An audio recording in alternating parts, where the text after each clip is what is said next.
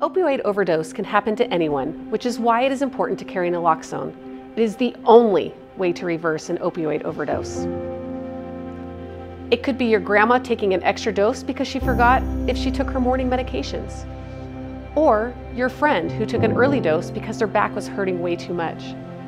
Or it can be someone you know who uses heroin. Just like carrying an EpiPen, we should carry naloxone when we expect to use it. Anyone who uses an opioid is at risk of an overdose. If you or someone you know takes an opioid, you should be carrying naloxone. It's easy to carry, safe to use, easy to get, and it's a lifesaver. It comes in many forms, such as a syringe, nasal spray, and auto-injector.